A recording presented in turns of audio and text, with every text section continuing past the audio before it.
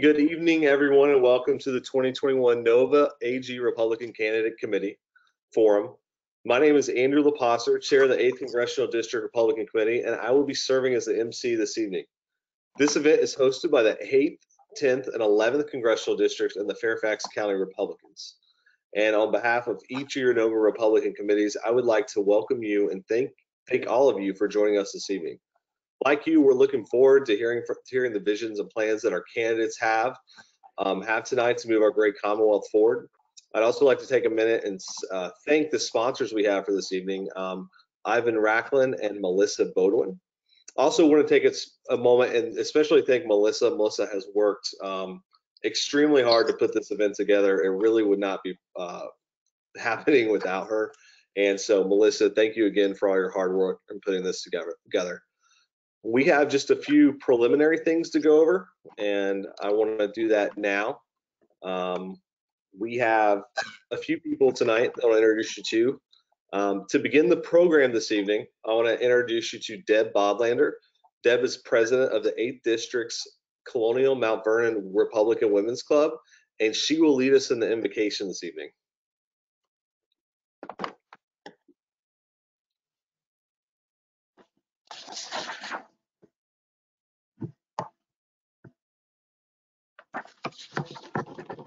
Heavenly Father, we gather together this evening to meet our Republican candidates for Attorney General for our party. Bless them as they strive to engage with our Republican voters and help each one of them in their endeavor to overcome the many obstacles that exist in winning a campaign for elective office. Shelter them from negativity and support them as they attempt to attain the respected office of Attorney General of the Commonwealth of Virginia.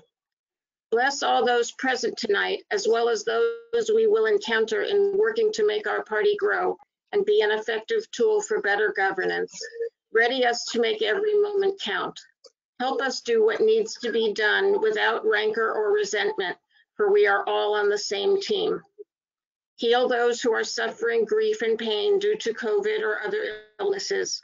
Remember with special affection your servants Alice Butler Short and G. Gordon Liddy, and welcome them with open arms to eternal peace and happiness. Each was a special kind of leader whose lives will long be appreciated and remembered by many of us. Protect all our law enforcement officers from those with evil intentions, as well as those involved in the security of our nation.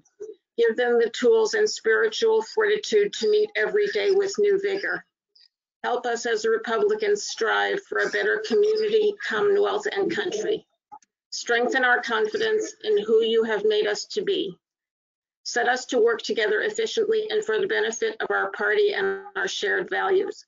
For it is in the principles of the creed that we find comfort and purpose and the motivation to do your will. Father, thank you for gathering us together this evening, and may we derive strength from each other as we go forth this election season to do what is right and good in your eyes. In your name we pray, and let us say, Amen. Amen. Hey, thank you so much, Deb. I also want to introduce Britton Hammond. Britton lives in the 8th Congressional District, and he's our Republican nominee for the House of Delegates in the 43rd District. I'm happy to have you here tonight, Britton, and Britton will also be leading us in the pledge.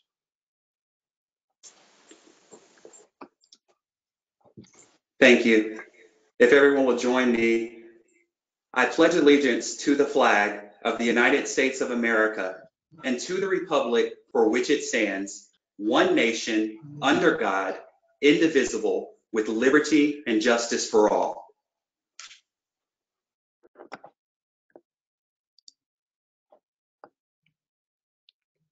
Also, thank you, Britton, for the pledge. Also, want to introduce Susan Valentine. Susan's vice chair of the 8th District Republican Committee, and tonight she's going to be reading the Republican Creed for us. Thank you, Andrew. We believe that the free justice system is the most productive supplier of human needs and economic justice. That all individuals are entitled to equal rights, justice, and opportunities, and should assume their responsibilities as citizens in a free society. that fiscal responsibility and budgetary restraints must be exercised at all levels of government, that the federal government must preserve individual liberty by observing constitutional limitations, that peace is best preserved through a strong national defense, and that faith in God, as recognized by our founding fathers, is essential to the moral fiber of the nation. Thank you so much, Susan, for reading the pledge tonight. Also, got the distinct honor of introducing you to RPV State Chairman Rich Anderson. Rich is the state party chairman, and he's going to say a few words on tonight's meeting.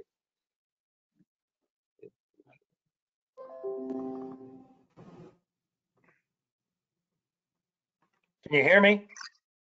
We can, Rich. Yes. All right. Well, thanks very much for having me here tonight. Just very briefly, I thank everyone tonight for participating in this evening's discussion among 4 outstanding candidates for the office of Attorney General of the Commonwealth of Virginia. And I would like to also thank 8th Congressional District Chair Andrew LaPasser, 10th Congressional District Chair Gary Higgins, and 11th Congressional District Chair Melissa Bodwin for putting on this series of discussions for our candidates for all 3 statewide public offices. Tonight, we obviously confront a defining moment for our party. It is an inflection moment for our fellow Republicans here in Virginia, for this is the year when we can elect Republicans to the office of governor, lieutenant governor, and attorney general, and get the necessary seats to flip the House of Delegates back to Republican control. And so I look forward to the journey from now until our RPV state convention on May the 8th. And then after that, the long sprint to November 2nd, when I expect that we will prevail in those elections. So thanks to all of you for being here and for having me on tonight. Thank you, Mr. Chairman. Thank you, Mr. Chairman. Thanks for being here tonight and sharing a few words with us before the forum. And also thank you to Cans for being here. I just want to go over some rules real quick. We're Republicans. We love law and order, and we love rules. So I'm about to read the rules to you tonight. And if you've got any questions as I'm reading them, please let me know to ensure that everyone understands. Surrogates will not be allowed to participate in place of a candidate. 2, candidates may not participate from a car or vehicle. 3, during the debate, the candidates will keep their cameras on at all times.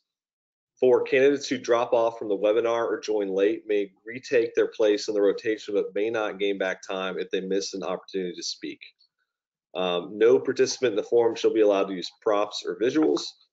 Candidates may refer to limited notes as prompts. Candidates may write notes for their own use throughout the program. No rebuttal or right of reply opportunities will be available at any time. The candidates are not allowed to interrupt one another. We have the moderators, our rules committee, and the technical team will be present to enforce the rule. Interruptions may result in a candidate being removed from the forum. I'm sure we don't have to worry about that tonight. If a candidate experiences technical issues on their side, they may be dropped from the stream while they correct the problem. Again, that's if it's on your side. All questions are predetermined. None of these questions are going to be taken from the virtual audience. Any commentary, analysis, or follow-up questions from the moderators isn't going to be permitted. Questions will be answered in rotation. Candidates will have as much of an equal opportunity as possible to be the first, middle, and last to answer questions. Initial ordering will be in alphabetical order by candidates' last names. Each candidate will be allowed a 3-minute introduction, 2 minutes to answer each question, 30 seconds to answer each question in our lightning round, and 2 minutes for closing comments. Each candidate will receive a 15-second warning and a call of time when their allotted time has elapsed. Each candidate will have 5 seconds to complete their sentence, and they will be muted. All right, now as we turn the program over, it's my pleasure to introduce you to the team that will be facilitating tonight's Attorney General Forum. So first, I want to introduce the moderator from the 8th Congressional District, 8th Congressional District SEC Rep Vincent Palathingal. Our moderator from the 10th is 10th District SEC Rep Heather Rice. The moderator from the 11th Congressional District is Fairfax County GOP Chairman Steve Knotts. Our technology and timekeeper is Fairfax County GOP Vice Chair Sean Ratstatler. And our rules and committee members are chairs of the 8th, 11th Congressional Districts, Gary Higgin and Melissa Bodwin. And Vincent, I will go ahead and turn it over to you. Thank you, Andrew. Candidates, now it is time for your 3 minutes opening statements. I will call Ms. Leslie Haley first, followed by Mr. Jason Mieras, Mr. Chuck Smith, and Mr. Jack White in that order. Ms. Leslie Haley, it's your turn. Thank you. And thank you all tonight for hosting this wonderful event and bringing us all together. This is really, really a critical time in Virginia history and a real great opportunity. And so I've stepped up to run for Attorney General, and let me tell you a little bit about my background and why I'm in this race. First of all, I'm probably the unique candidate in that I have 10 years of business background with Philip Morris before I ever went to law school. And that then led to my career in law, and I happen to be an ethics attorney, practicing in a wide variety of different areas, admitted in every court in Virginia, admitted in our federal courts, admitted in our US Supreme Court, handling all types of matters across the spectrum of my practice. But what really caused me to stand up, I think, to run is obviously the current environment that exists in Virginia and the opportunities that exist in this great Commonwealth. Now, the Attorney General really is like the corporate lawyer for the state of Virginia, and the opportunity for us to advance that and take that to a new level that actually incorporates more than just partnering with our law enforcement communities and bringing back public safety and safety to our citizens, but also the deregulation of business that has really affected the economic impact of our economy in Virginia.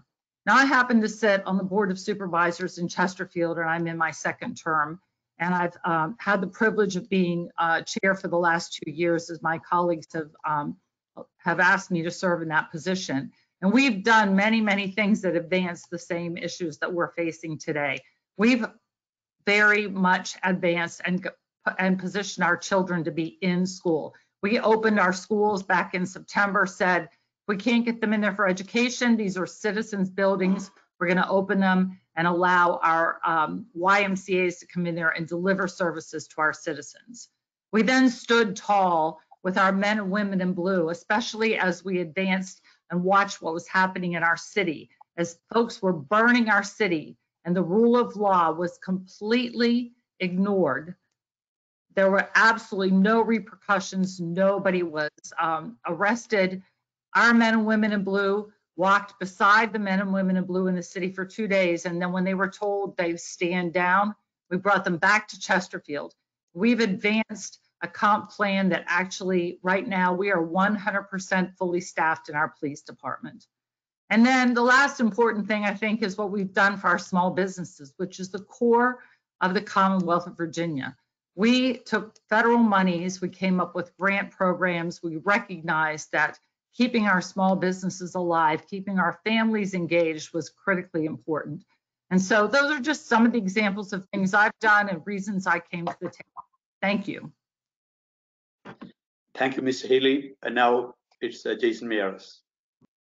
Thanks for having me. It's great to be here. I'm Delegate Jason Mieras. I represent one of those districts we have to be able to win in the fall. Ralph Northam's won my district. I've won with an average of 60% of the vote. I'm a former prosecutor. I think that's so critical. As my friend Bob McDonald likes to say, this is literally running to be Virginia's top cop. I've literally been in the run in front of state juries and state judges and state felons and put violent actors away. But listen, I think it's also important for everybody to listen to know who I am and what I really believe as a candidate and what I believe as Attorney General. You have to know kind of where I came from. And anybody knows the story Mieras, it's a little different, the name, but my family story kind of began in Havana, Cuba, when my mother fled Cuba in the fall of 1965, literally penniless and homeless, not knowing where her next meal was going to come from. And so when you grow up in a household of someone who's literally experienced the horrors and the scars of socialism, it's not just a theory, it's not something in a textbook, it's real, it's visceral. And, my mother saw it up close in a very real, horrific sense. So my mother fled Cuba in the fall of 1965, literally with nothing. And almost 50 years to the day that she left, she was able to vote for her son to represent her in the oldest democracy in the Western Hemisphere, the Virginia House of Delegates. Now, that's what I like to call the American miracle.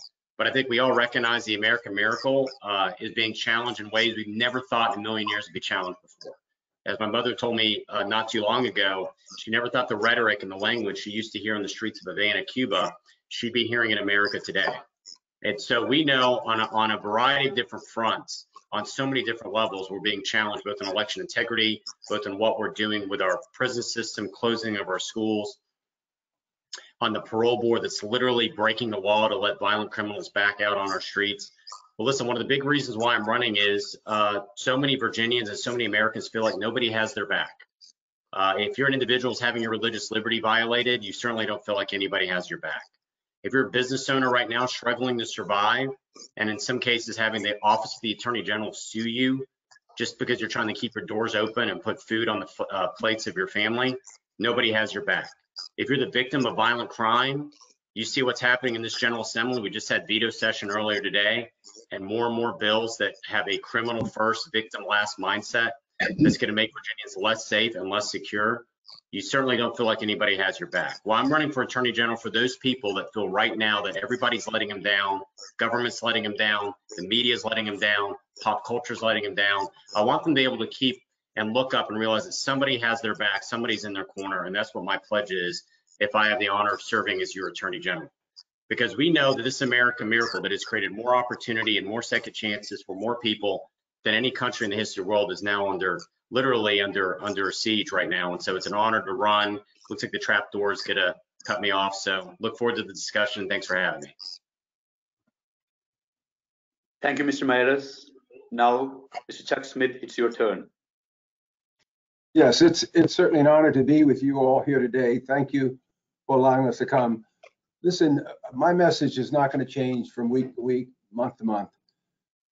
When you look at the streets burning, cities burning, towns burning, counties burning, and the police stations burning, and killings and stores being looted, and you can't tell peaceful protesters from terrorists, I'm running for Attorney General on the rights of the people.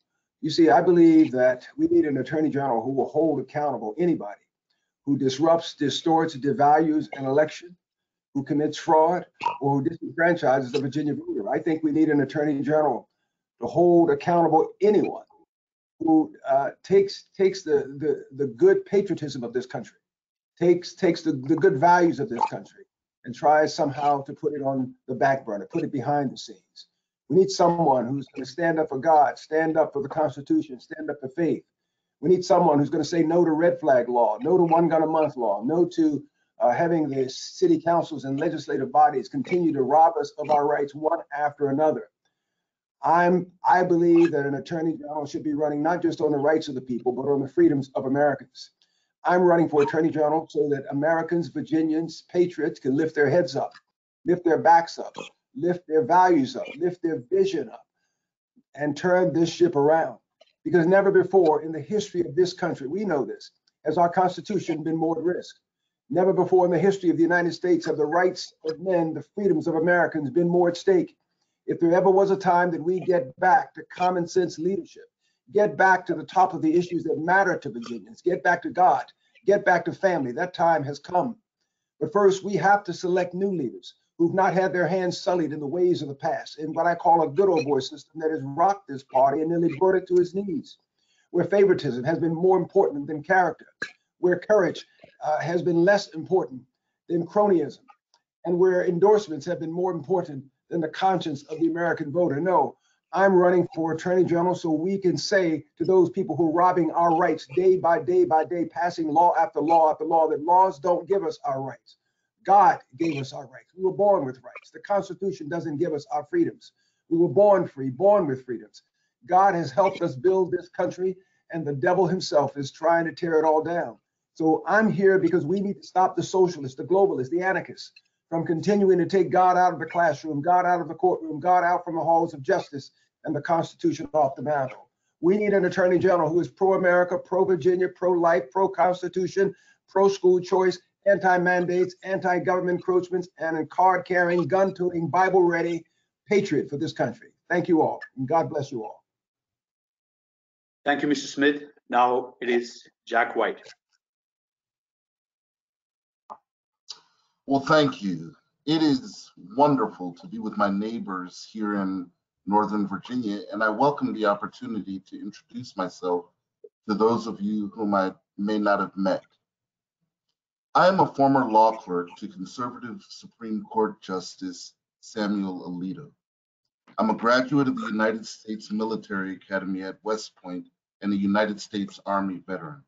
And I am a member of the Northern Virginia business community and a representative of many of our businesses. I believe that Virginia needs new representation. That is why I'm running for Attorney General. Now, several years ago, my wife and I, after having lived all over the country, had to decide where we would call home. Previously, when we had lived in Virginia, our oldest graduated from high school, and we loved the school. Our youngest was born when we lived here while I was clerking at the United States Supreme Court, and I was gone all the time, but I felt that my family was safe. And I was at the time about to buy into a law firm and become a business owner, and Virginia was good for business. But schools, safety, good for business, I've watched all of those deteriorate over the past decade plus, and that's why I'm running for Attorney General. Now look, I have litigated against Kamala Harris when she was Attorney General of California and won. I have represented families who in the midst of this pandemic environment wanted nothing other than to worship, and I got them back to church. I have the only open litigation to get one of our public school systems here in Virginia open 5 days a week so our kids can get back to school.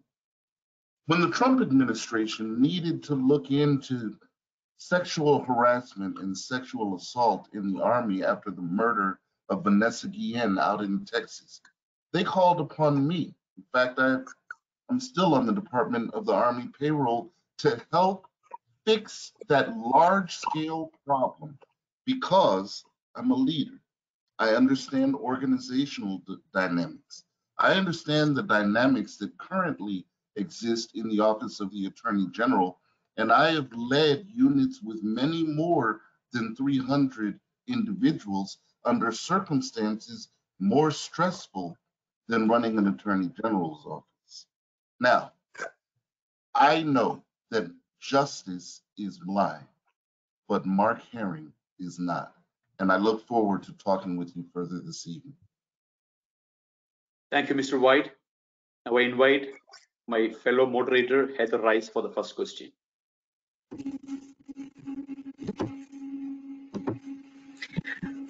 Welcome to round one, candidates. The first question is constitutional issues. You each have 2 minutes apiece. The candidate order is Maedis, Smith, White, and Haley. The question: on March 17, Northern Virginia citizens learned that current and former teachers in Loudoun County are compiling a list of parents who question a curriculum based on critical race theory. As Attorney General, what is your plan to protect the civil liberties of parents and citizens and to stop radical activists and their agendas? Yeah, this is exactly the part of cancel culture that is beginning so insidious, where it's not now just public figures, public athletes or actors that say something or tweeted something 20 years ago. It is now private citizens that are now have this fear, this unbelievable fear. They're afraid to speak up. And I hear it as a member of the House of Delegates, constituents that come to me that are complaining about what's being taught in their schools, what's being done in their school districts. I had a constituent that came to me who said that their 10-year-old child had to apologize in class for being white, which I thought was just an absurd type of exercise. And so we're literally at this stage where we are literally creating more division and more disunity in this country, unlike anything we've ever seen before. So as I said in my opening statement, as far as having their back, first of all, your problem is you have these liberal prosecutors in Northern Virginia, that there's literally laws right now on the book that says you can't. I know there's a Facebook group that also is basically trying to create a toxic environment and basically create a harassment situation for them. And my message is, Attorney General, if you have a prosecutor, you have these people that are literally being victimized under current state statutes with harassment and violation through the internet, then I'm saying if you're a prosecutor and you have these prosecutors that will not prosecute any misdemeanors, then I would send notification as the Attorney General saying, if you're not willing to prosecute and protect these citizens and their right of free expression, their right of freedom of conscience, then allow me to step in, so I will. So the way the Attorney General's office works is anytime you want to prosecute a local crime, you have to get permission from the local Commonwealth's attorney. Obviously, you can do joint prosecutions with the feds, and that happens all the time. But I think it's absolutely critical and important to also use the Office of Attorney General as a bully pulpit and recognize that freedom of speech and freedom of conscience is absolutely sacred to this free exchange of ideas. And if that goes away, we go away as a country.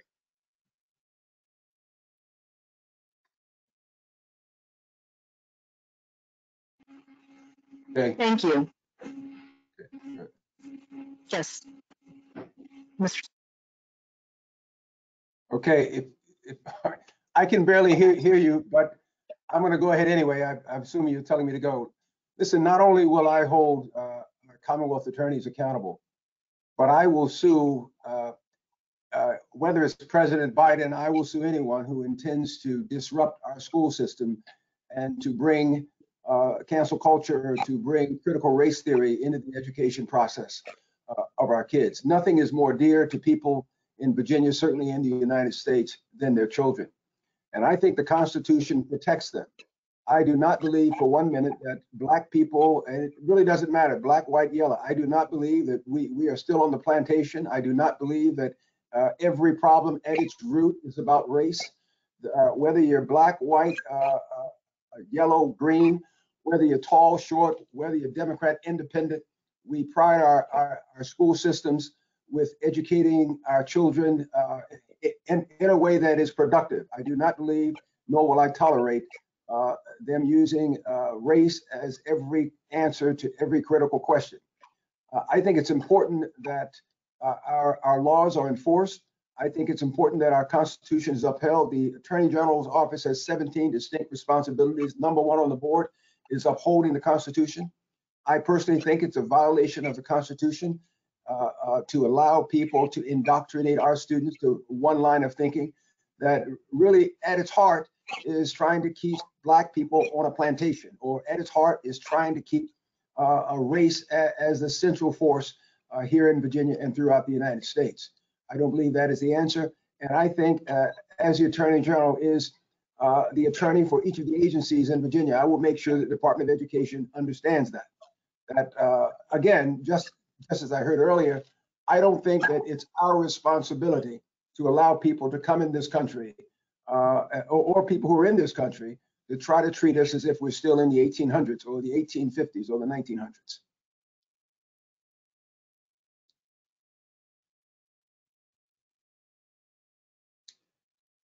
Can you hear me? Yes, thank you. Mr. Wright. What we have in Virginia right now in our current Attorney General is an endorser of approved lawlessness. And what I mean by that is when there are laws on the books or a constitution that governs us all, and Mark Herring chooses to ignore it, that is approved lawlessness. That will come to an end. Now, what you are talking about in Loudoun is ignoring equal protection. It's ignoring freedom of speech. It's ignoring freedom of association. I translate, it's ignoring the Constitution of the United States, and that will come to an end. Critical race theory is fundamentally flawed, and it's fundamentally flawed because it attributes backwards-looking blame to people who had no role in the current state of affairs. Now, I am a believer in accountability on a forward-looking basis, and that we all have a role to play on a forward-looking basis. but critical race theory is not the answer, and impugning the associations of other members of the citizenry is absolutely contrary to our Constitution. In Jack White, we will have an Attorney General who abides by the Constitution, but more importantly, who understands the Constitution and how it applies to all of us.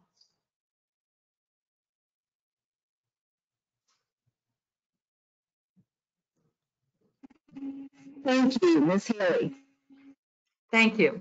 Well, let's start with, first of all, right now, we have an Attorney General who is the Attorney General for the party and not the Attorney General for the citizens of Virginia.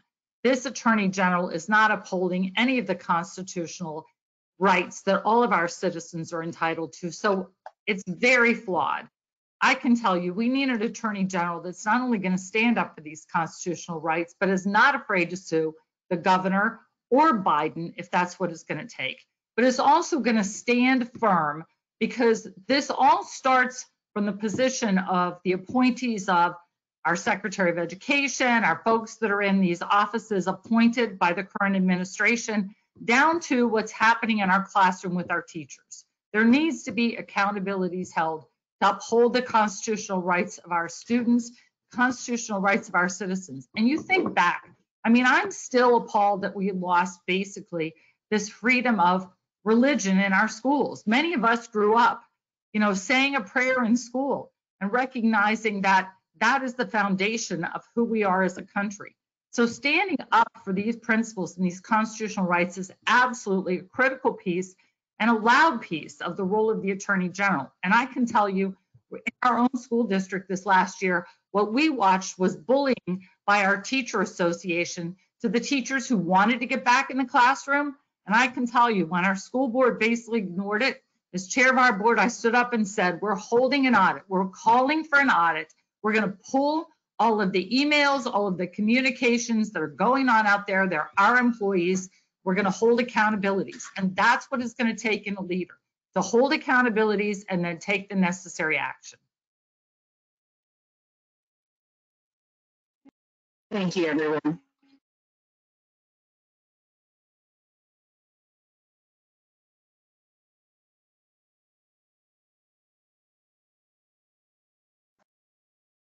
Oh, I can't hear. Hi, everybody. It's Steve Knotts. I was having a little bit of technical difficulty there, but I'm back. Welcome, everyone, and thank you, Heather.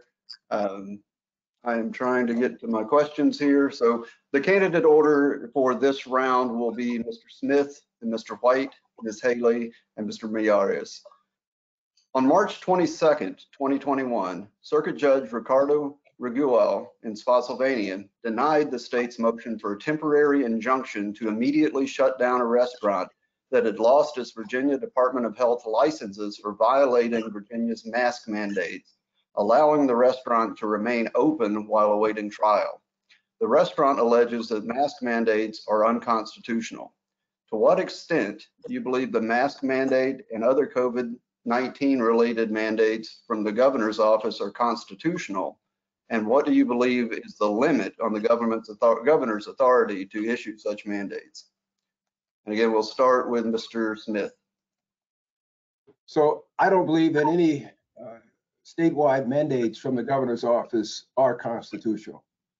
I believe that the 10th Amendment allows the federal government to have only such power as certainly allows the federal government to have certain power, but then it gives us the police power. It gives the states power in those areas that belong to the states or to the people, or states and to the people.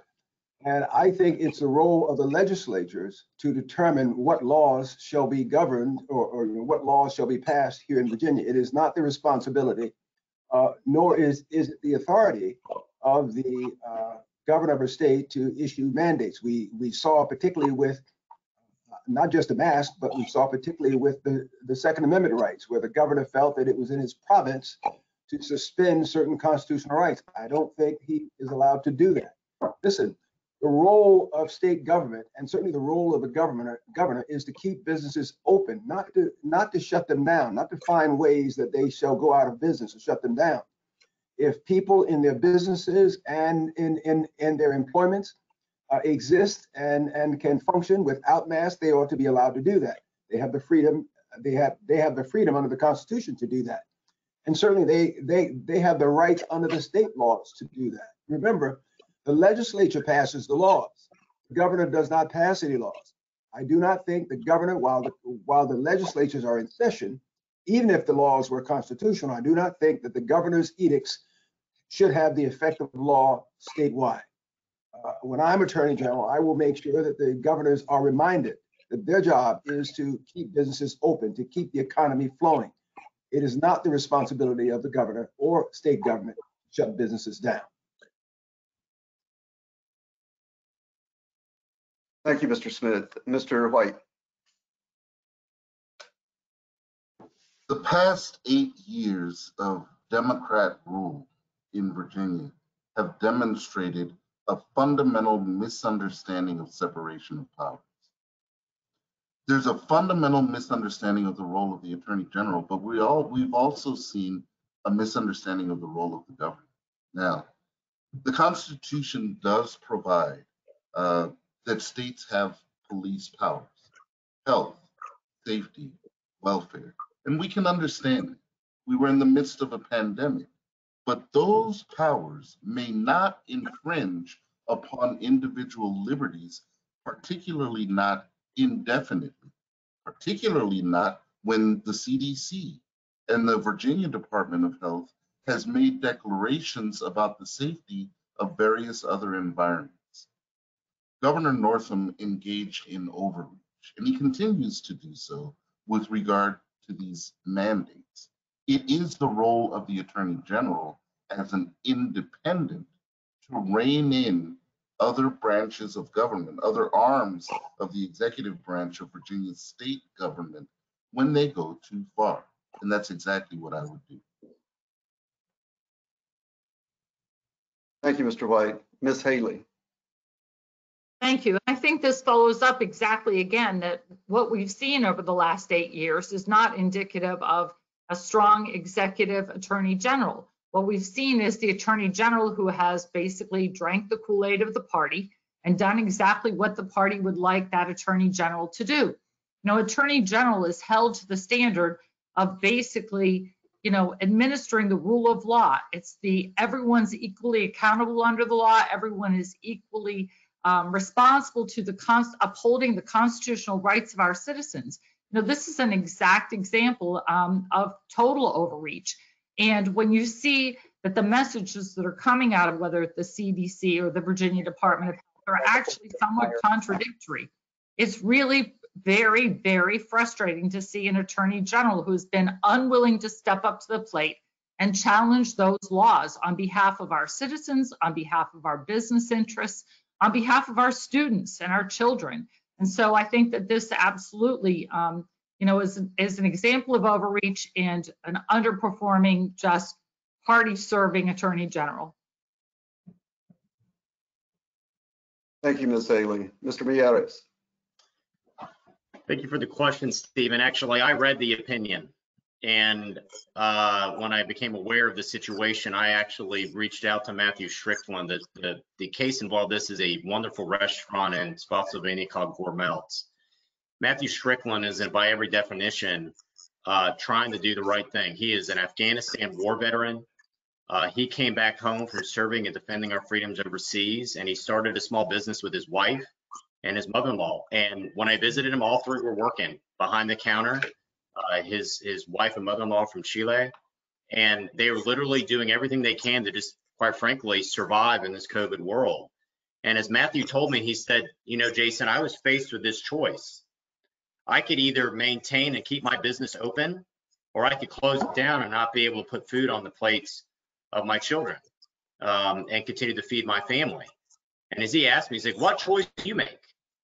And I think that is something that shows you both the power of the Attorney General's office, either for good or, quite frankly, for going after the little guy.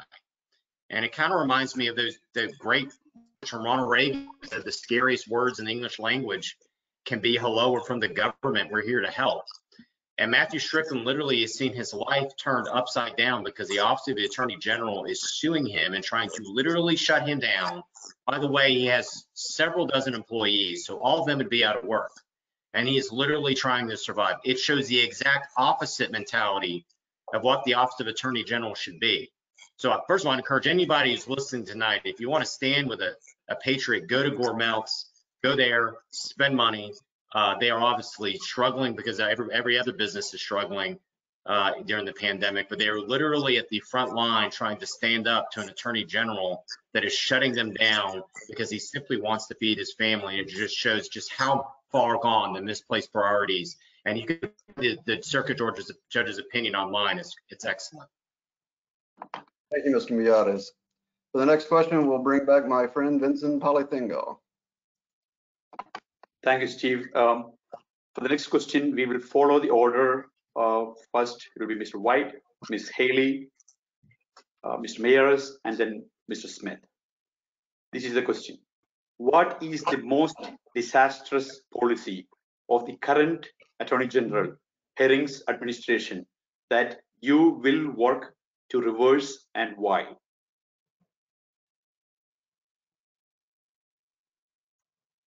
Go ahead, Mr. White. So what is most disastrous about General Herring?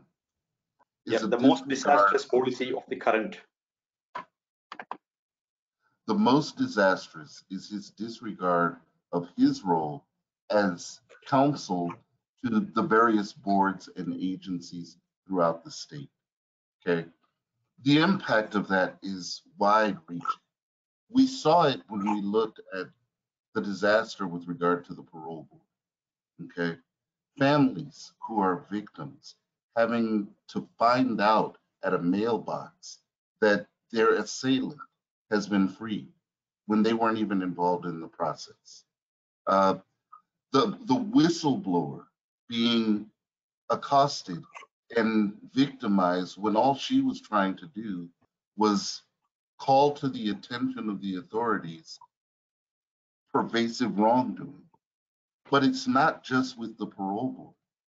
With the Department of Education, there have been similar problems with an absent attorney general. One of the things that I'm hearing a lot as I travel throughout the Commonwealth of Virginia is that people call in for help to the Attorney General's office and they receive nothing. So the most disastrous component is a deprofessionalization of the office. The Office of the Attorney General should be an office where people can go for recourse, where people can go to have their freedoms protected. Instead, there's absence there, and there are reasons for it. The people who work in that office understand that they are supporting an attorney general with a political agenda. I mentioned that justice is blind, but Mark Herring is not. The fact of the matter is his eyes are wide open to the next step. And that's why we need an attorney general who is running for attorney general to be the attorney general. Thank you, Mr. White. Ms. Haley. Thank you. So to add on to that, let me just tell you, the Attorney General has completely circumvented his role. So the Attorney General, in looking at what we are getting coming and seeing come out of our General Assembly, this is where the laws are made. And part of the Attorney General's role is to make certain that they are tracking legislation that is pending. And in this case, should be looking at this legislation that is going to, in fact, violate constitutional principles, constitutional rights of our citizens, and hold accountabilities in advance. Basically saying, you want to go down that line, then let me just give you the opinion now of what that legislation means and how we're going to challenge that legislation. And so again, when you've got an attorney general that's the attorney general for the party and it's the party in control, we see what's happening. And it's just basic lawlessness. In addition to that, we know, because we've seen examples where Republican members of the General Assembly have come to the Attorney General and asked for written opinions, and the Attorney General has ignored those requests. And that's part of the role of the job of Attorney General, is to issue written opinions to other executive branches of state agencies regarding issues in advance. Our Attorney General has completely ignored those, and I've seen Republican state legislators share that with me. So we need an Attorney General that goes back to the fundamentals of being the attorney for the citizens of Virginia, the attorney that's going to uphold the Constitution and step into that role, recognizing there are going to be challenges and fights, and they're not afraid to take them on. Thank you, Ms. Haley. Mr. Meares. Listen, I guess because it's on everybody's mind, at least it's all over the newspaper, this Attorney General literally failed the citizens of Virginia when it came to this parole board. I like to say, your safety is my mission. That's the opposite of Mark Herring. And now we know from this whistleblower that's come forward that the Attorney General's office was neck deep, and they were quite aware the parole board was literally breaking the law in order to let out cop killers and rapists back out on the street. Vincent Martin was sentenced to 30 years in prison for multiple armed robberies. He gets out after serving only 6 years. He's out not even a year. He commits another armed robbery. While he's leaving the scene of that armed robbery, he's stopped by a young 23-year-old Richmond police officer by the name of Michael Connors. Michael Connors approaches the car. He's shot in the neck. He's on the ground struggling. Vincent Martin gets out of the car and puts 3 bullets in his head. He was then given life without the possibility of parole. And what happened? Well, I always understood that to mean you never get out. But in today's new, quote, progressive Virginia, Vincent Martin's back on the street right now. When he was asked this past summer, if he had any regrets, he said no. You had Gregory Joyner, who literally abducted, strangled, and raped a beautiful 15-year-old girl, Sarah Jamison. 2 years ago, the parole board said, don't let this man out. He has a history of violence. Sarah Jamison's back on, Gregory Joyner's back on the street. Sarah Jamison never even got to celebrate her prom. So the fact that one of the most important, if not the most important position of the Attorney General, as it's been noted by people that have served in that role, is you're Virginia's top cop. And this Attorney General has utterly, completely failed. And what's worse is they broke the law to do it. You're required to make every worthwhile attempt to notify the families of the victims before these murderers and rapists get back on the street. And we have seen from the whistleblower that they didn't even attempt to notify the victims. And what has happened is this Attorney General and this governor and this General Assembly, they're not investigating the parole board, they're investigating the Inspector General. It is absurdity on top of absurdity, and they're doing everything they can to create a criminal first, victim last mindset in Richmond, and it needs to stop. Thank you, Mr. Meares. Next, Mr. Smith. I believe without a shadow of a doubt, without any equivocation whatsoever, the most disastrous aspect of the current Attorney General's role is the derision of the Constitution. Ask yourself, who is the Attorney General for people who believe they have the First Amendment right to worship their God in their churches?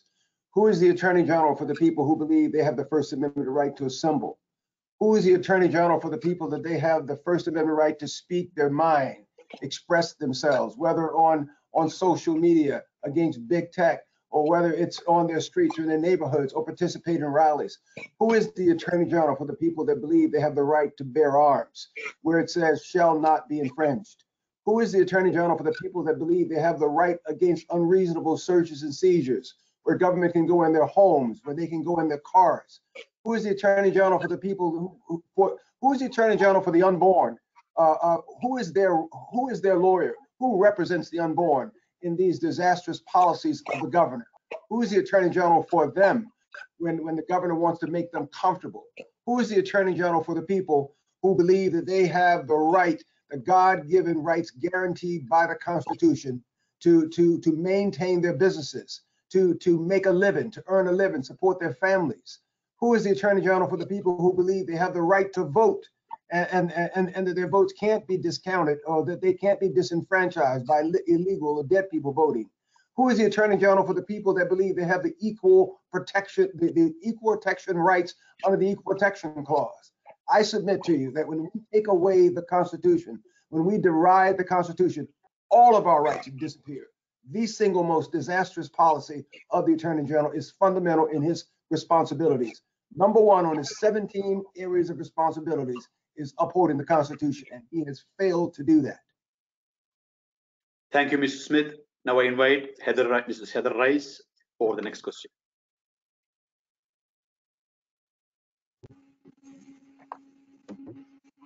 Candidates, welcome to question 4.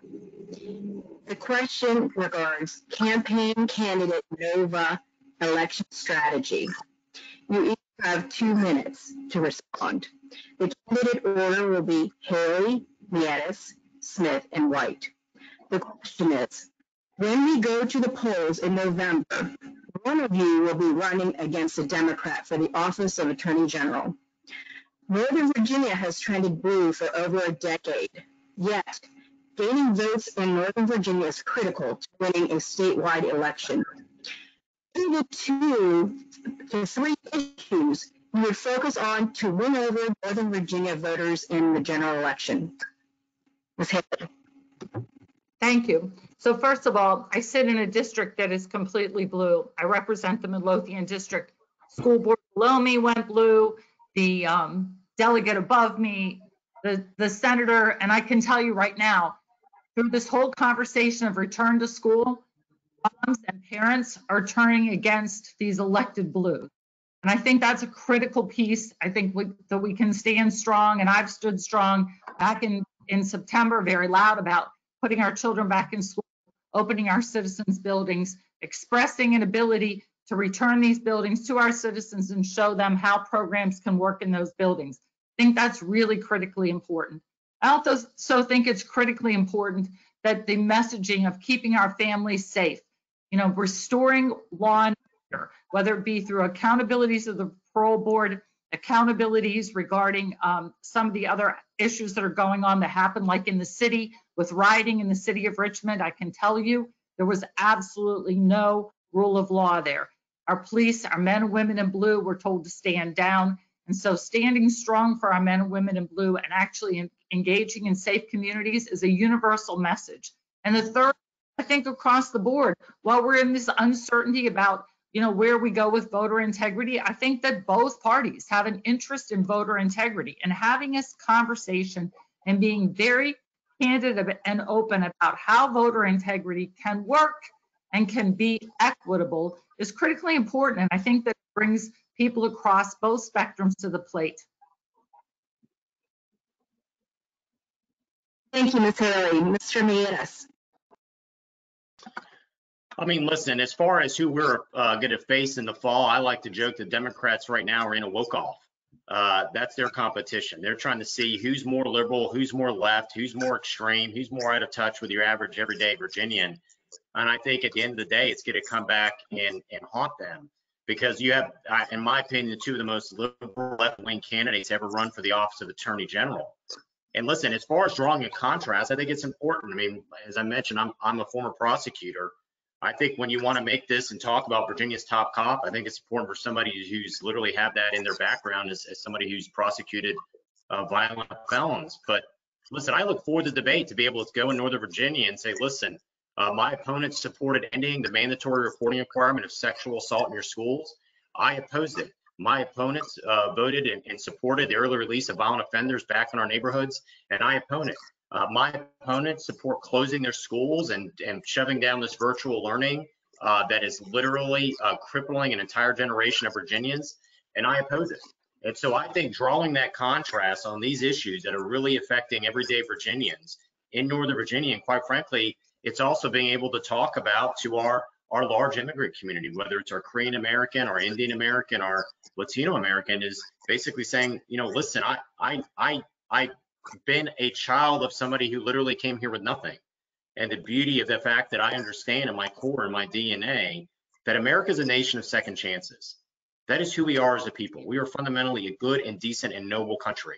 We are nowhere what this media and pop culture tries to portray us as. We're a good and decent and noble country. And so having that message, I think, of optimism, of aspiration, of bringing people together, I think is going to be critical as well, both on the public safety front, but also appealing to those voters that are culturally conservative and should be with us. And I know if we can have the right message, we can reach all of them. Thank you, Mr. Mietis. Mr. White.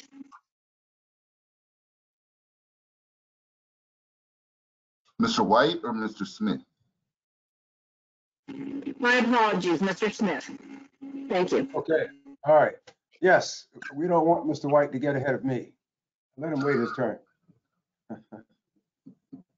Listen, I think the question is very intuitive. as Republicans, we have lost every single election in a row in the last 10 statewide. And if we're not careful, we're going to lose again. The voters are looking for something different. The voters not looking to being talked at. They're looking to being talked with. I think it's very important that we dispense with the hot air and that we do for Northern Virginia, for Southwest Virginia, what we do to people naturally. And that is to be present. We have to be present with them on the issues that affect them. In Northern Virginia, just like out Southwest, they're concerned about safe schools. They're concerned about safe neighborhoods. They're concerned about safe homes. The rioting and the looting and the disruption. That plays well in Northern Virginia just as it plays well elsewhere. They're concerned about religious freedom. They're concerned about being able to worship God in their churches. They don't want dictatorial policies. They don't want the cancel culture. They don't want the policies that are destroying this country. I think Northern Virginia plays well on issues of patriotism. They're looking for people to bring to them a language that they can understand, that this is America, that this is Virginia. This is not South America. This is not the place where people are dying to come to, they're coming from. This is not Europe. This is the United States of America, and people want to believe that they can make a home, raise a family here, and be secure here. So I think an attorney general that, in fact, any elected official, but certainly attorney general that speaks to them in those terms. If you're going to be attorney general, then dispense with the hot air. How do we enforce the laws? How do we bring security? And how do we let people know that we will stand with them against the ridiculousness of changing names of schools, the ridiculousness of changing names of streets, but getting back to mom and dad, being able to keep a job, able to go to work, having an employment there that's there for them. Thank you. Thank you, Mr. Smith. Now, Mr. White. Now, Mr. White, look, I do not need to conjecture on how to reach out to people in Northern Virginia. I am in Northern Virginia, and I chose Northern Virginia after having lived all over the country. I'll tell you this, I will start by agreeing with Ralph Northam. Ralph Northam said that Mark Herring should not be the Attorney General because he endorsed Mark Herring's opponent. Here's somewhere where Ralph Northam and I agree. But I will go back to my thought process when I chose Virginia for my family. We were looking at schools. Look, I have been the chairman of the Fairfax County Public Schools Education Foundation. I have talked with and worked with parents here in Fairfax. I have worked hard on behalf of parents trying to make the state of Virginia be true to what it said on paper and provide high quality education. Safety. Look, there is this culture of defunding police. We don't need to defund the police. We need to fund police and then some. Provide them with all of the ancillary services that make the people of Northern Virginia feel safe and make law enforcement know that they've got an attorney general who has their back. Good for business. Look, I was on the executive committee of the Northern Virginia Chamber of Commerce, and the only reason I got off that is to get on the executive committee of the Virginia Chamber of Commerce to help with thought leadership on getting us back to business. We got to get back to school, but we have to get back to business. That's what people in Northern Virginia care about, and that's why they're going to be sympathetic and very welcoming of my candidacy. Thank you, Mr. White. Thank you, all candidates. I am now turning over to Steve Knotts, who will give question 5. Thank you, Heather. The order for this question will be Mr. Meirelles, Mr. Smith, Mr. White, and then Ms. Haley. Here in Northern Virginia, a group called the Coalition for TJ is suing the Fairfax County Public Schools in the Eastern District of Virginia, alleging the new TJ admissions policy violates the Equal Protection Clause of the 14th Amendment by intentionally discriminating against Asian Americans. What role should the Attorney General's office play in ensuring that the school admissions policies remain fair and equal for all Virginians, particularly in schools like TJ other governor schools, and institutions of higher learning in the Commonwealth. We'll start with Mr. Miettes. Well, I think this is a great example of the Attorney General's office literally getting involved in areas it shouldn't. I'm a passionate believer in meritocracy. I think if you have the grades and you're an achiever, there's no one at any time should prevent you from achieving your dreams. And that's the opposite of what we're saying with, quite frankly, some of the members of the far left in charge of the admissions policies. Is they're saying to some of these schools, you have diversity, but you don't have, quote, the right diversity. And so they are literally discriminating against Asian Americans and Indian Americans.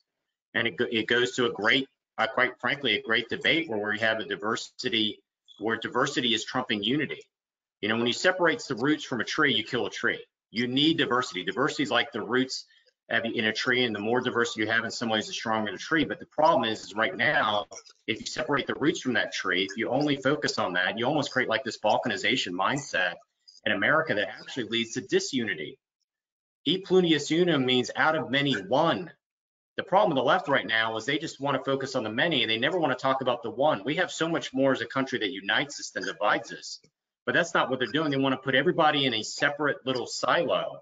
And so as a result, you're literally having Asian American, Indian American students that are being discriminated. We know they're being discriminated against in college admissions, and now they're being discriminated against in high school.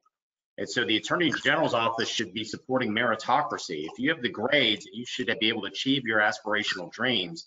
You should not have any lawyer, you sure as heck should not have some politician who's closing that door of opportunity to you, because ultimately that creates an America that is almost unrecognizable. We should be basically saying there's nowhere, no how, no one's going to prevent you from achieving your dreams and your aspirations. And that's the opposite of what this Attorney General is doing right now.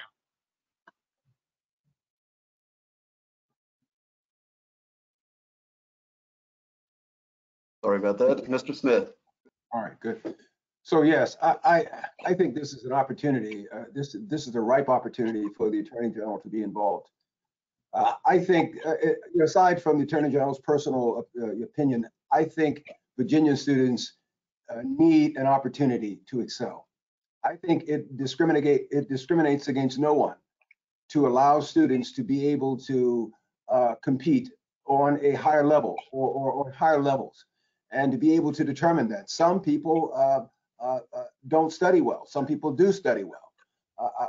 I think it's a further discrimination, if you will, to require everyone to study at the same level or to excel at the same level. And I think the role of the Attorney General is not just to make sure that the laws are enforced, but that they are applied equally.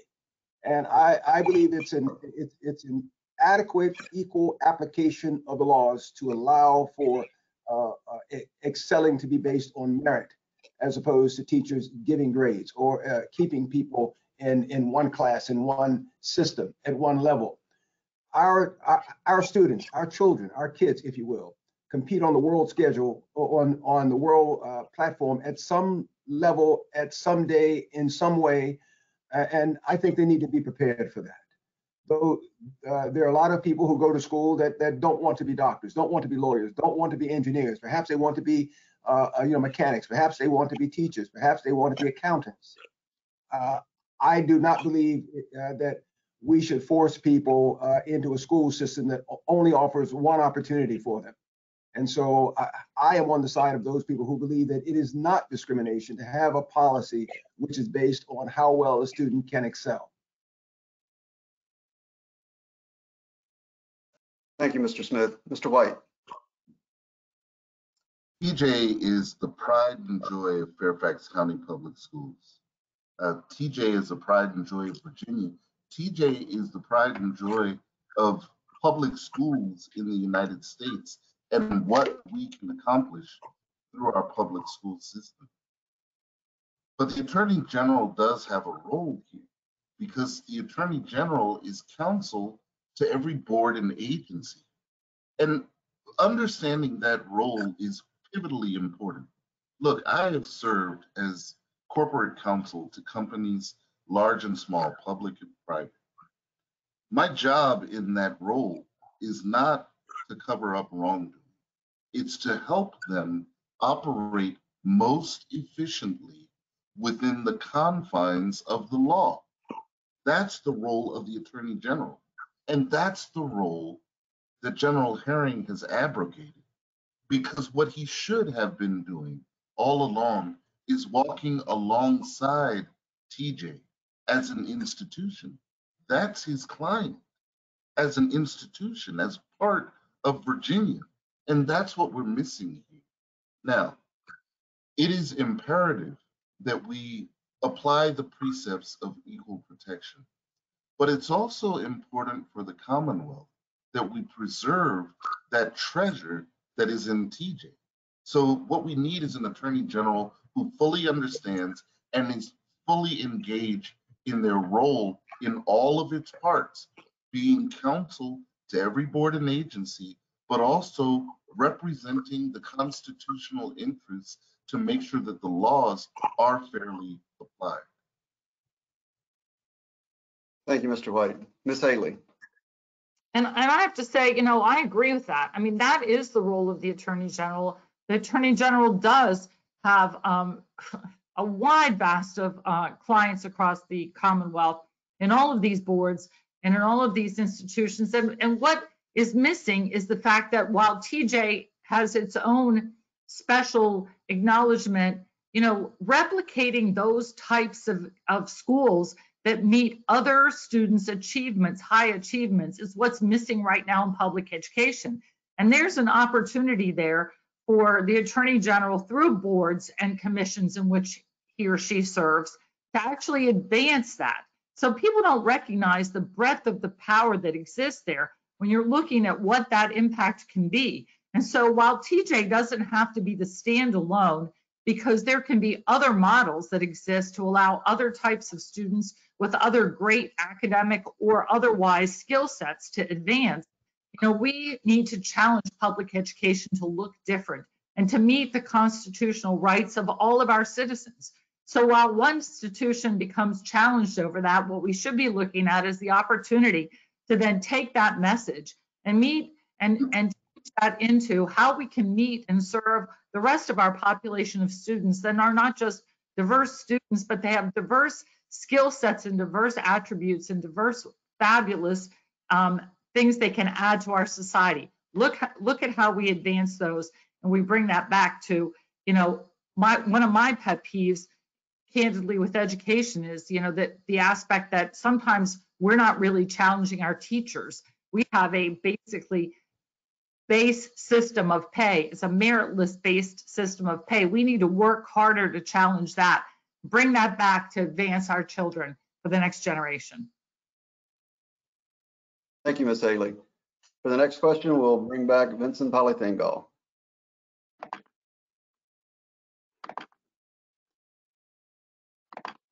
Thank you, Steve. For the next question, we will follow the candidate order.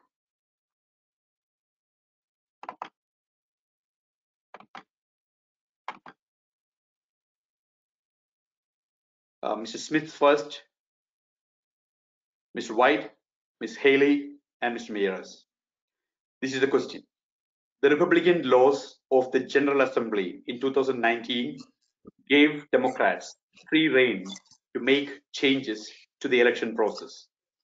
That, coupled with pandemic-related measures, arguably weakened election integrity. What is your view of Virginia's current election system? And if there were one or two specific things you would modify about Virginia's election laws and systems to enhance security, what would they be? Mr. Smith. Number one on the board, take all Wi-Fi and internet out of the same room where you have the election machines. Number two on the board, make sure that these machines have been checked before each election. Number three, allow watchers, people to stand and watch. If you have a Democratic watcher, you have a Republican watcher, you have people from different parties, people from different sections being able to watch the polls. I think it's a crime in and of itself to have something that's so fundamental to the Constitution, our existence, the election of government, if you will, to proceed without some type of check and balance there, to proceed without watchers, to proceed where the machines can quickly connect or hook up to outside machines or outside entities on the internet or by Wi-Fi. I think the role of the Attorney General is to make sure that our election laws, I'm sorry, certainly our election laws, but our election systems and our election machines are intact. I often say that the people's right to vote is what makes government. You take away the right to vote, government ceases to exist. And by its very nature, I think the responsibility of the Attorney General is to make sure that we have the appropriate security. I think, obviously, we need to look at the software. If all we can do is get rid of the machines lock and barrel, then let's go back to the old-fashioned way of counting elections by hand. Let's bring integrity back to the system rather than to proceed on technology, where technology in many ways has failed us. Do I believe there was election fraud? Of course I do. Do I believe it happened in Virginia? Of course I do. We have to do what we can to restore integrity to people. Otherwise, they will not vote. Thank you, Mr. Smith. Mr. White. I'm not a huge fan of anything that involves large federal government, but every once in a while, the federal government does something right. I mean, a broken clock is right twice a day. The FEC, the Federal Elections Commission, has independence, and part of the way that it has independence is that it has people of both parties on it. Now, I am not suggesting necessarily that we create more bureaucracy in Virginia, but I think the principle undergirding that is having an independent set of eyes looking at elections. Now look, after the election of 2016, in 2017, there was a wide swath of the electorate who questioned the efficacy and the legitimacy of the election. After 2020, right now, there's a wide swath of the electorate questioning, legitimately so, the integrity of the election. A fundamental problem here is that we are watching a gradual deterioration in the confidence of the people in the elections.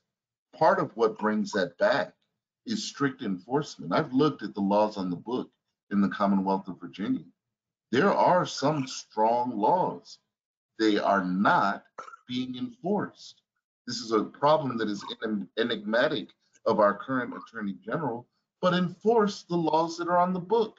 If you are engaged in election fraud under Attorney General White, then we're going to throw the book at you, because what you are compromising is that which is most sacred in our democracy, our ability and right to vote.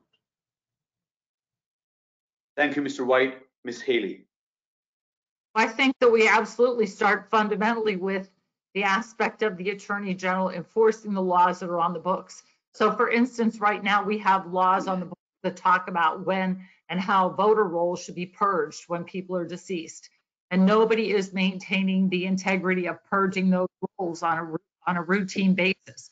So we start with that, and folks don't recognize that those laws exist and have not, in spite of the actions being taken by our current General Assembly. Those laws still remain on the books, but our Attorney General, again, has just turned his head and refused to acknowledge those laws exist. I mean, the federal government has given the power to the states to handle these electoral issues. And this is another opportunity where the Attorney General can rise strong and look for consistency throughout jurisdictions, consistency in messaging, and help this discussion move forward. Transparency is a huge part of this. And so one of the most critical, important, and easy things to do immediately is to bring in oversight, bring in both parties to the table, allow them to have folks watching over this process, watching the vote counting, making sure it's a transparent process. But again, going back to just starting from the fundamental basis of enforcing the rules and the laws that exist on the books that puts some integrity back in the process, letting folks know that there is an attorney general that is engaged in this process and is going to hold accountabilities at the end of the day, and is not going to be afraid to challenge, take it to the courts if you have to take it to the courts, challenge what's happening if in fact one party seems to be out of control when it comes to the electoral integrity. Thank you, Ms. Haley. Mr. Meares. Yeah, I mean, I think the media has been fundamentally dishonest the way they portrayed. This has been an issue that has had actually, leading up to the 2020 election, it was bipartisan. They did polling that showed a huge swath of Republicans and a huge amount of Democrats had real fundamental disillusionment with our current voting system and with election integrity. And it's only now they're making it sound like it's just a conservative issue. It's not just a conservative issue. Fundamentally, it's an American issue. And I think that's absolutely critical. I mean, if you require a photo ID to get on an airplane, if you require a photo ID to pick up your tickets at will call, hello Major League Baseball, then there's absolutely nothing wrong to require a voter ID to actually be able to vote. And it's not controversial. We've seen polling after polling that shows the vast majority of Americans support the concept of some type of voter ID, which is the first step to election integrity. It's also critical to make sure the Democrats just voted to get rid of the signature requirement on our absentee ballots, which is absolutely outrageous. So I think it's critical to have an attorney general that recognizes the importance. It's not just a theory as well. I had a dear friend, he called me up on election day. He's Indian American. He went to go vote. He couldn't vote. Somebody had literally taken his name and voted in his place. And as he told me, he said, Jason, I cast a provisional ballot. At most, it meant that my vote got canceled, at most. And that is a direct violation of people's 14th Amendment right. The fact that people are able to use, we have a system that is so loose right now that people can literally take someone's identification, or you just go into a polling place and give them their name and vote in their place. That goes directly to the heart of our democracy. So one of my pledges as a candidate for Attorney General is I will set up the Office of Election Integrity of those attorneys that have full-time job in that office is to protect the sacred right of one man and one vote, so your voice is heard. Because right now, when you have this amount of disillusionment as people have had in our voting process, it's ultimately hurting it's hurting our republic, and it's hurting our country. Thank you, Mr. Meares. Now I invite Heather Rice for the next round, the lightning round. Welcome, candidates. You've made it to the lightning round. You will have 1 minute for 4 questions. And the first question, the order will be White, Haley, Meares, and Smith. Question 1, party solidarity. If you are not elected to the Republican as a Republican nominee for Attorney General, do you pledge to throw your support behind the candidate who does win the Republican nomination? Okay, I heard enough of that question. So, Ms. Rice, you're coming in a little bit broken, but I heard enough of that to answer. Enthusiastically, yes.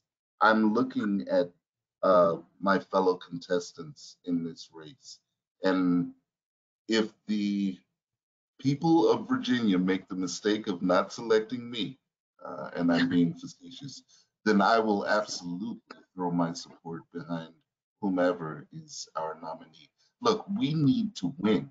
That's the reason I entered this race. I entered the race because I think I get us to victory. But most important is not Jack White. Most important is we need to get a Republican Attorney General, a true conservative in that office.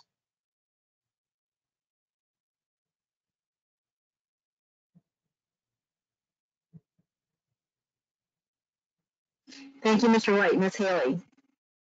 Thank you. And the answer is absolutely. I mean, we've all been out and around the state talking to folks, and we're all seeing the energy that's going on right now. And I think collectively we recognize that we need to be gathering and getting behind the best candidate that can take us to victory in November. And whoever the people choose that candidate to be, we are all united in that quest. We are all united to win this back, and we all really recognize what it is at risk. And the answer is yes. Thank you, Ms. Haley. Mr. Meares. Yeah, most definitely. I mean, Chuck, And Jack and Leslie, you get to know these candidates very well when you're out as much as we all are on the trail. And we know their stories and we know their platforms. And each one of them, I know from day one, can serve as an excellent attorney general. And the absolute other best part, not only their personal attributes, I mean, they are running because they're passionate and they love Virginia. And I think that is critical. And they fundamentally, everybody on this call, on this Zoom right now understands, I think, what it takes to restore Virginia for this great Virginia comeback. So I absolutely look forward to, hopefully I hope to have the honor to be the standard bearer, but if I'm not, then I look forward to coming alongside these fine gentlemen and this fine a woman and helping them in every way possible, because the best part about them is as long as they're individual attributes as well, none of them are Mark Herring, which means it's automatically an upgrade in the office. So look forward to helping them in any way I can. Thank you, Mr. Diaz. Mr. Smith. Yes, Jack, Leslie, and Jason, I expect you to get behind me when I win. If somehow I do not win, listen, having been a former chairman, I lead that charge. We've got to get behind each other. We have to win this election. It's critically important. And yes, without the shadow of a doubt, I will support the Republican nominee. That is why I am a Republican. That is what I signed up for, because we're going to win this election, whether it's with me or whether it's with either one of my colleagues. Thank you, Mr. Smith. Thank you, candidates. I'm now turning this over for question 2 with Steve. Thank you, Heather. So past the election, you're elected Attorney General for the state of Virginia. What is the first thing you'll do as Attorney General the minute you walk through the door on day one?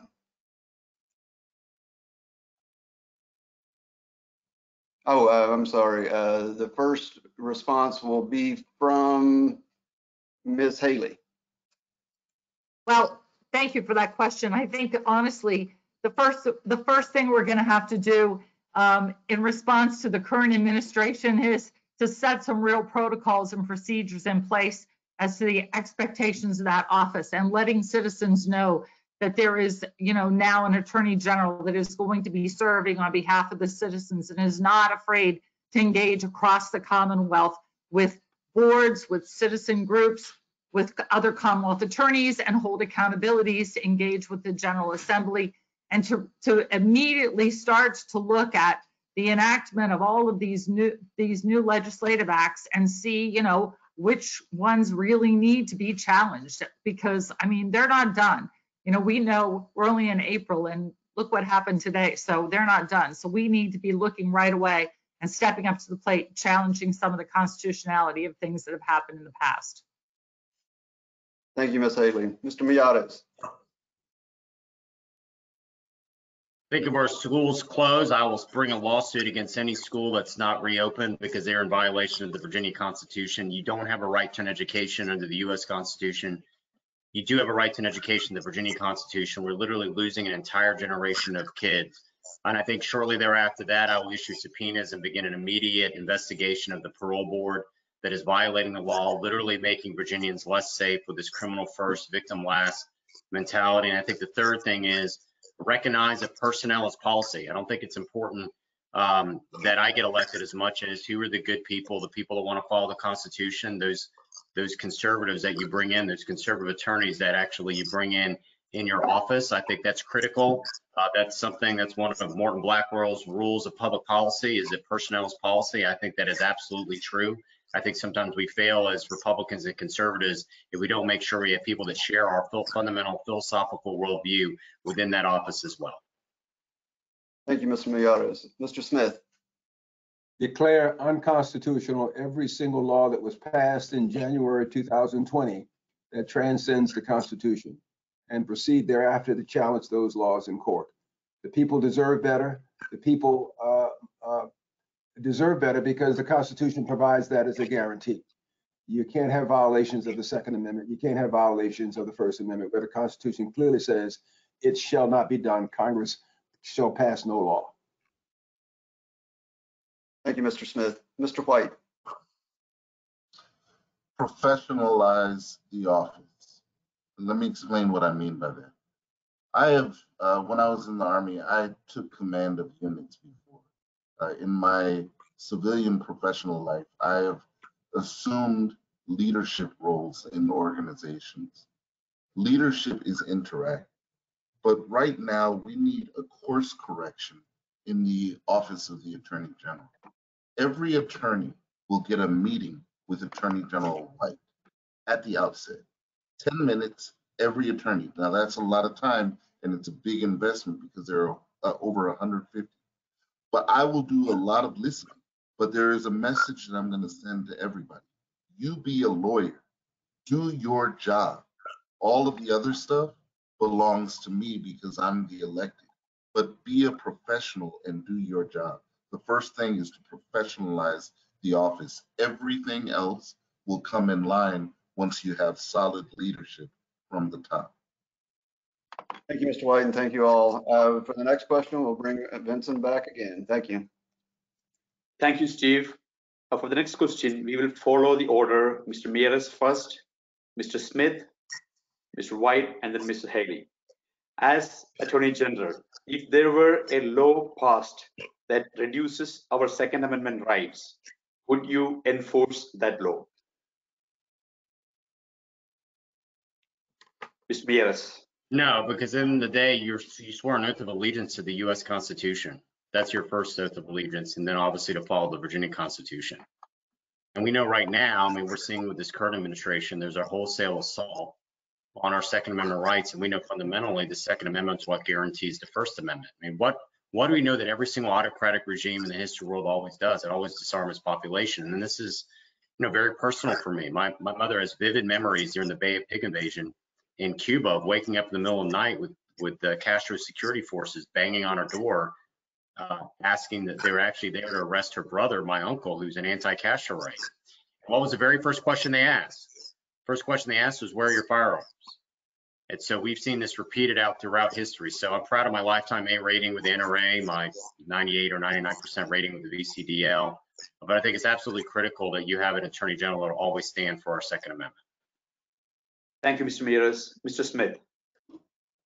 Absolutely not. What part of shall not be infringed can we not understand? These rights are not given to us by the founders. They're not given to us by legislatures. They're guaranteed in the Constitution because these rights come from God. The right to defend ourselves. All species on this planet have a right of defense. And I believe the Second Amendment, just like the First Amendment, just like each one of the 10 Bill of Rights, and certainly just like the other amendments, these are guaranteed rights. I will uphold those rights. I will uphold the Second Amendment. Thank you, Mr. Smith. Mr. White. Will I defend our Second Amendment rights? Yes. But I think what's most important is knowing how to do it. I was a law clerk at the United States Supreme Court when the court decided Heller. And I remember vividly reading the files before the opinion was rendered. The way that we handle the Second Amendment is fundamentally flawed. Under the First Amendment, if a newspaper prints an article that contains libel in it, they have operated contrary to the First Amendment, but we don't shut down the national press. Similarly, even if there are people who are errant in Colorado, in Georgia, we don't get to abrogate the Second Amendment as to all. You deal with the problem where it is, not take away an enumerated right. Thank you, Mr. White. Ms. Haley. And the answer is absolutely. I would absolutely stand behind our Second Amendment rights. I would never, and I will constitutionally challenge any attempt, and that means any bill that in any way goes after or infringes upon Second Amendment rights. I am a proud concealed carry permit holder. I am proud to stand up for our Second Amendment rights. And I think that, again, it's a fundamental right. It doesn't stand alone and separate from the rest of our rights, puts every other one of our First Amendment, 10th Amendment, 14th Amendment, 4th Amendment rights in jeopardy. We need to stand strong, would never would always defend our Second Amendment rights. Thank you, Ms. Haley. Now I invite Ms. Heather Rice for the next question. Thank you, Vincent. Candidates, the next question is about Republican candidates. The candidate order for this question is Smith, White, Haley, and Nieves. The question: we understand that each of you are Republicans and conservatives. What separates you from fellow Attorney General candidates? My conviction, what I believe in. I believe the Constitution is supreme law of the land, without a doubt. There are no exceptions. The Constitution does not take a lunch break. It doesn't take a spring break. It doesn't go out for a hike. It is always there. I believe the Constitution itself has been given to us by the founders. The rights therein have been guaranteed because these are rights that come from God. But I believe the Constitution is there and the government should work around the Constitution. I fundamentally believe that. That's how I will respond as Attorney General. And I believe, based on what I've known about these candidates, God bless them all, but I believe that that fundamentally separates me from them. Thank you, Mr. Smith. Mr. White. I am a warrior. I'm a warrior for our freedoms. I'm a warrior for our Constitution. Now, listen to me closely. I did not say I'm a fighter, because you can fight and lose. A warrior looks at the battlefield, assesses the battlefield, figures out what needs to be brought to bear, what needs to come to the fight, and a warrior wins. On the issues that we've discussed today, I have been thinking about them for years. I've been reading about them for years. I've been litigating them for years. Freedom of speech, freedom of expression, freedom of religion, the Second Amendment, the overreach of the federal government, why the state governments deserve autonomy. How do we preserve our freedoms? That's why I'm a conservative. That's why I'm in this race. I am a warrior for our freedoms, and that's what our party needs. That's what our state needs right now. Thank you, Mr. White. Ms. Haley. Thank you. I can tell you my whole life has been built on conservative principles, and the other pieces has been built on public service. I actually went to law school because I believed I could make a difference in this world, and I think this is an opportunity. Coming from a very conservative background, raising children on conservative principles, standing up for pro-life, standing up for our educational system, our conservative principles in education, for our Second Amendment, and coming to the table as someone who has spent the entirety of the last 25 years in the community doing work to reinstate and to continue to uphold conservative principles throughout the community, including in my church community where I've served, including on church as head of church council. It's been evidenced all along, and this, I believe, is truly public service, taking it to the next level and making a real difference in this Commonwealth.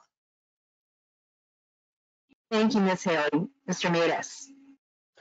Listen, I think one of the things that separates me is I think one of the great debates we're going to have in the next several decades, decisions we make or decide what Virginia and what America we're going to have. We're going to follow the siren call of socialism and the far left, or we're going to go back to the very values of what made Virginia such a unique beacon of freedom throughout through the founding of our nation. And when you're looking at that, and somebody who's literally grew up hearing those stories firsthand of what happens when socialism takes over, where they use these catchphrases we hear so many politicians use, like fairness and equity and redistribution of wealth, and needing to build that, that is absolutely visceral, because I know firsthand you can have these slogans that sound great to the ear, but the reality is they trample on people's rights and liberties. I think that's the first. The second is, I think it's critical when we're talking about this job, about Virginia's top cop, having somebody who's literally been a prosecutor, literally sit in front of juries. And if you have too many politicians right now that are focused on the criminals and they forget the victims. I've been in the room with the victims of violent crime. They are desperate not to be forgotten. And I think that bringing those very real, visceral stories to the campaign trail, I look forward to having that debate in the fall. Thank you. Thank you, Mr. Nieves. I now turn the forum over to Vincent Palafingo for closing statements. Yes, we are doing very good with timings, with your discipline. So you have earned it. You guys have 3 minutes each for your closing statements. I will go with Mr. Smith first. So thank you for this. It's really been enjoyable. We've answered the questions, I think, as best we can. I always think it's good for the voters, not just to listen to our answers, but look back at our lives, look back at our resumes, and just make sure that the things that we have said are found somewhere in the resume. I'll tell you that of the 4 candidates, I am the only one that is a Marine. I enlisted in the Marine Corps in 1970 at the height of the Vietnam War. I'm the only one, to my knowledge, that is a Navy JAG. I retired as a Navy JAG commander after 26 years of combined military service, active and reserve. And yes, I was a prosecutor. And yes, I prosecuted cases before juries, a lot of them. I'm the only one in this race who is the former chairman of the largest Republican Party City Committee in the Commonwealth. Why is that important? Because therein is your conservative loyalty. I was charged with the responsibility to elect Republicans, elect conservatives. I'm the only one in this race who has practiced law for 41 years. Mind you, that is longer than anyone in this group. But most importantly, it is longer than the incumbent. It is longer than anybody on the Democratic side. In fact, it is longer than anyone, to my knowledge, who's ever run for the office of Attorney General in 400 years. I'm the only one in this race who has practiced federal law, state law, Iowa law, Virginia law, military law, constitutional law, criminal law, civil law, and immigration. And of course, I'm the only one in this race, to my knowledge, who's been born on the 4th of July. Try hard as they might, they're not going to get that last one. Let me say this. I believe we have a lot to accomplish here. We've got to convince the voters that we can beat the incumbent.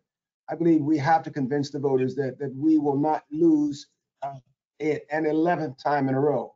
And I believe I'm the candidate with my ability to speak Spanish fluently. I believe I'm the candidate that can reach all areas of Virginia. I think the voters are looking for someone who's knowledgeable, articulate, bilingual, charismatic, dynamic, and energetic. I think I am that person.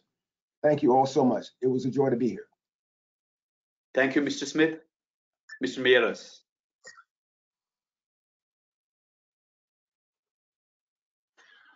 Listen, I think so often as people hear me, part of the biggest reason why I'm running is I want to preserve this American miracle. I like to say we're a nation of second chances.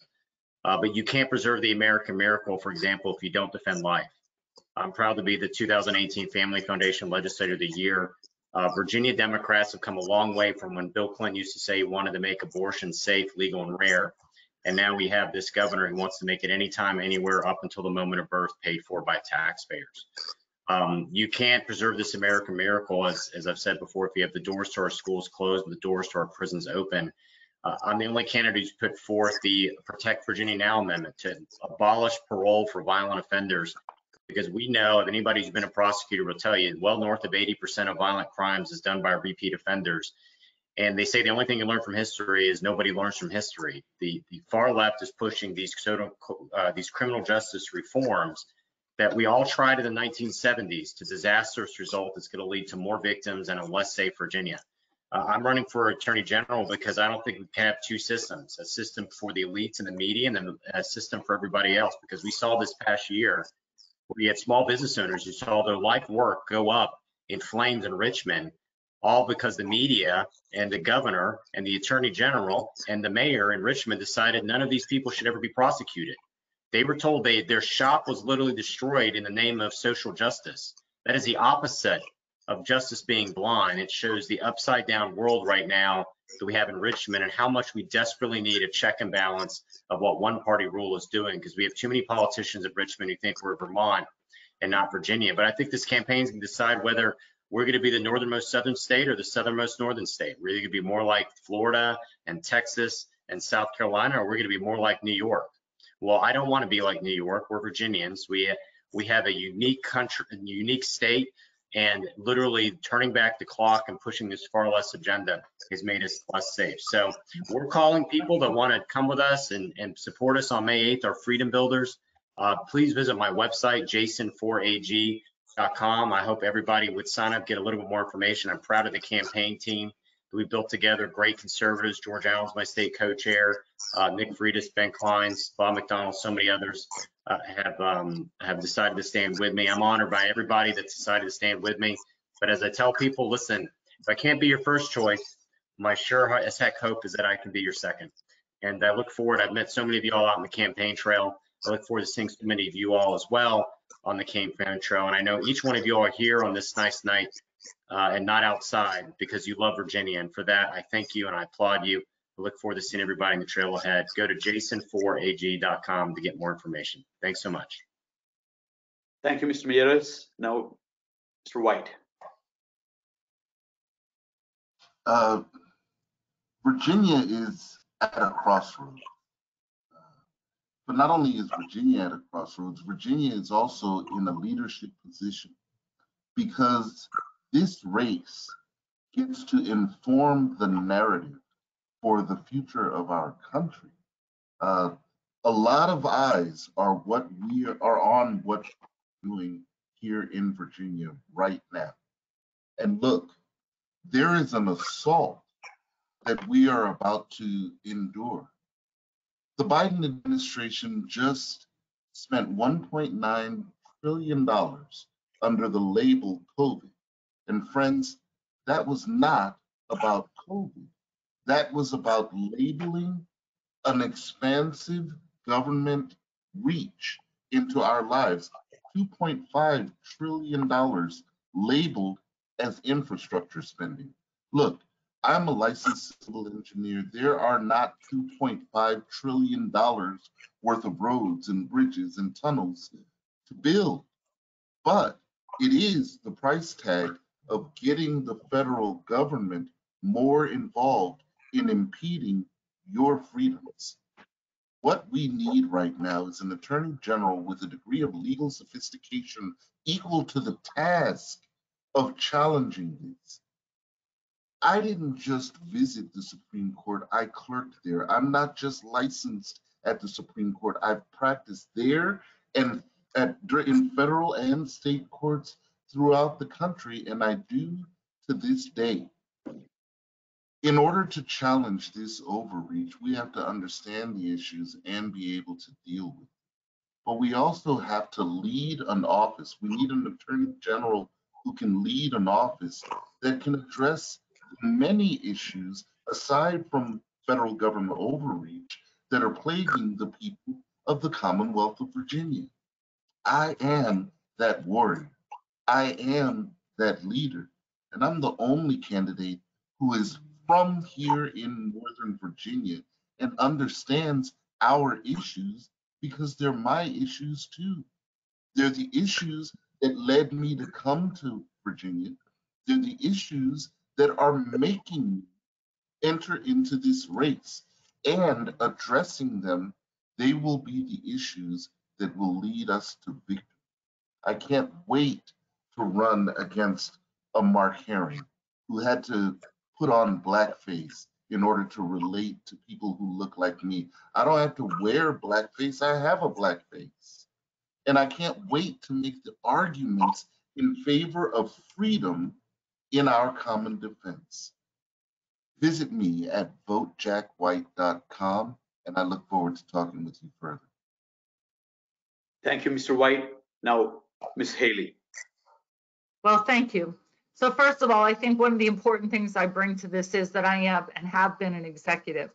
10 years with Philip Morris, I can only tell you how many people as in a management role that I had the opportunity to not only train, but hire, sometimes fire, but certainly to position into other executive positions.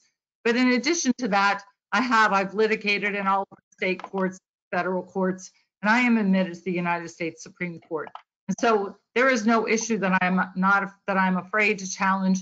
And I can tell you, in the work that I've done just on our Board of Supervisors in Chesterfield, I've put kids back in school. I've supported our men and women in blue. They're absolutely evident right now as we sit 100% fully staffed in a time when in 25 years of history, we don't even remember that happening. With all of our citizens standing alongside us, as just tonight, we passed a budget here in Chesterfield earlier with 100% support from our citizens and what we're doing and how we're moving. So that is a message that can resonate throughout the Commonwealth. And I will tell you also that I serve and proudly serve on behalf of our underserved children as a guardian ad litem in our courts. I work with our Office of Executive Secretary, and I recognize the diversity and the needs that exist throughout this Commonwealth and those that don't have a voice that need to have a voice.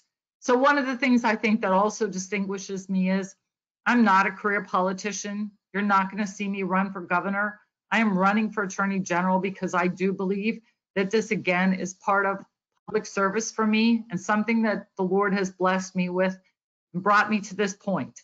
So I'm absolutely pro-life. I'm appalled by what we're seeing and what we're hearing, that we've got situations where we not only, this liberal government believes not only that you can abort in the birth canal, but even after. As a mom, this is just not the world I want to leave to my children and my future grandchildren. So I ask you to join me as well on this journey. I am at Haley, HALEY, for AG.com. I know we've all got the passion to do this. I think we need to look forward to the candidate that can challenge the Democrat in November and win. I think we've got opportunities here to put a fabulous ticket together. We need to take back this Commonwealth. So thank you all so much for your time tonight and for your interest. Thank you, Ms. Haley, and thank you all the candidates for joining us on this important forum organized by the 8th, 10th, and 11th district committees. Now I invite the 8th committee chairman, Andrew Lopez, for the concluding remarks. Hey, Vincent, thank you so much. And thank you to all the candidates for being here tonight. Mr. White, Mr. Smith, Supervisor Haley, and Delegate Miyares. We really appreciate you guys being here. I'm familiar with how tough the campaign trail is, so thank you. And thank you for all you're doing to advance our conservative principles across the Commonwealth. It's not an easy thing to do, and we really appreciate all of you picking up the mantle and doing that. Also want to thank all our moderators this evening. Thank you all. This forum went really smooth, and we're ending right on time, probably ahead of time, actually. Thank you to our Rules Committee and our timekeepers. Just thank you, everybody, for all you did tonight. Also, I want to announce we have a few more forums coming up. We have the Lieutenant Governor Forum that's coming up on 4/14, and we have the Gubernatorial Forum that's coming up on 4/21. So it's April 14th and April 21st. Those will both be at 7 p.m. And again, thank all you guys for coming out tonight virtually. But this has been great. We look forward to seeing more what the candidates have, the Lieutenant Governor Forum, the Gubernatorial Forum. But thank you to all the AG candidates that were out tonight. We really appreciate you being here. And again, thank you guys so much. You bet. Thank you.